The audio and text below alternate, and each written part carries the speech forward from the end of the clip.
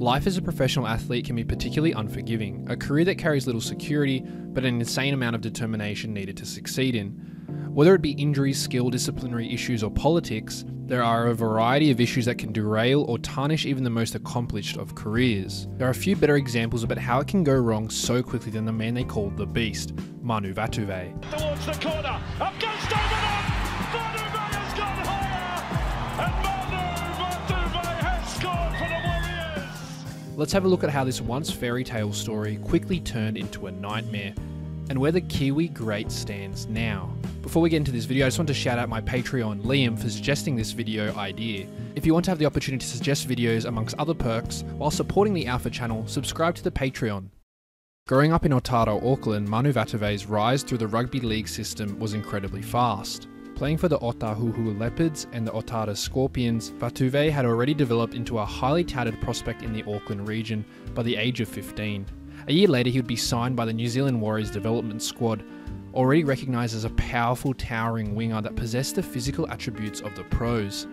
At 18, Vatuvei would make his debut in the 2004 season, playing 4 games before going on to make 12 appearances in his second season with a total of 9 tries. His physical attributes carried over into the NRL, and by 19 he would debut for the New Zealand international team and play his part in the Kiwis' defeat of the Kangaroos with 2 tries to win the 2005 Tri-Nations finals. Vatuvei's international career continued to soar as he starred in the 2008 World Cup run, breaking the country's World Cup record for tries in a match, and was named the International Winger of the Year. This is my first time, and I'm pretty lucky that I scored those 4 tries, and I wouldn't have done them without the boys. The Kiwis famously upset the Kangaroos at the World Cup in 2008, winning their first and only Rugby League World Cup. Although the Warriors would not win a premiership during the Beast's career, he was part of some historic Warriors seasons.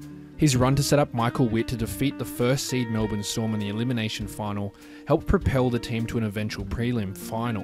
Here's Vatuvei, the big fella. He's had an absolute wow of a game. He was key to the Warriors' 2011 grand final appearance, where they just fell short against the Seagulls. Vatuvei would become the most prolific try scorer for the Kiwis, breaking the record of 19 in 2014. He'd also become the greatest Warriors try scorer ever, leading the club in try scoring for 8 consecutive seasons, and finished with a total of 152 tries across his NRL career.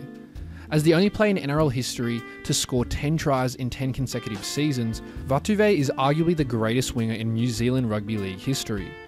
Manu's last Kiwi cap would come in 2015, and after suffering a season-ending shoulder injury, the Warriors would part ways with one of their finest servants, as he was released from his contract and would join the Salford Red Devils in the Super League midway through 2017. Vatuvei would appear in just 8 games before a ruptured Achilles injury ultimately forced him to end his career. Manu struggled coming to terms with an injury-enforced retirement, and like many other athletes whose careers end abruptly, was unsure on what to do next.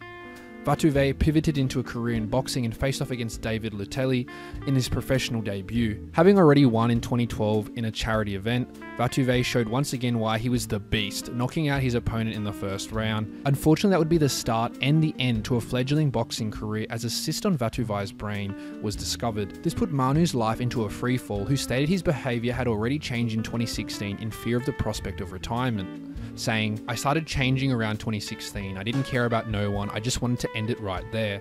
I didn't think about my kids, my family, my parents, my brothers. I was over and done. I wasn't laughing as much. I just didn't care. I was just doing stupid things like going out and drinking for many nights in a row. I had no soul." The inability to end his career on his own terms due to injury and the uncertainty of what was next after 2 decades as a footballer troubled Manu deeply, with his marriage ending and him resorting to ridiculous partying and spending. Vatuvei's mental health spiraled following his retirement. I was just spending ridiculous, just doing stupid things and drinking. I had a lot of things in my head, like through my playing career, retiring, just with my depression, and when I almost committed. This path ultimately led him to serious prosecution, as Vatuvei would be caught up in a drug ring with his brother. After being anonymously charged in 2020, it was in May of 2021 where he publicly stated that he was the athlete involved in the case. And I'd rather you guys hear it for myself, but in 2019 I was charged with importation, possession and supply. Vatuvei would eventually plead guilty for the importation of $200,000 worth from India and was sentenced to 3 years and 7 months in prison. Vatuvei entered into solitary confinement for 12 days after he tested positive during the 2021 pandemic and described the experience as a good thing. In prison, it gave me time to reflect on life and reflect on where I was and all the problems I was just trying to run away from. Being stuck in four walls on your own reminds you. Jail was probably the best thing that ever happened to me. Vatuvei was paroled 15 months into his sentence, being released in May of 2023. Upon his release, Vatuvei would join David Latelli at the BBM gym as a fitness instructor and an assistant to the local food bank. And when Manu got out and he messaged me, "Can I come see you about working?" And I said, "Of course." And now he's works full time for us, helping in the food share, helping run our our workouts from the couch, employment programs. Because when he's talking, people listen, because he's still a hero. Recognised as a rugby league great, there was obviously judgment coinciding with his release. Vatuvei has stated that working within the community has helped with those anxieties that commonly arise following prison. Vatuvei has also found purpose. While Manu Vatuvei made a mistake, it was hopefully just a blemish on what was one of the great rugby league careers. So that concludes this video on what happened to Manu Vatuvei. If you have your own suggestions on any other Australian athletes, tell me in the comments below. Like if you enjoyed this video, subscribe for more alpha content, and don't forget, if you want to support this channel financially and suggest videos like this, join the Patreon. As always, thanks for watching.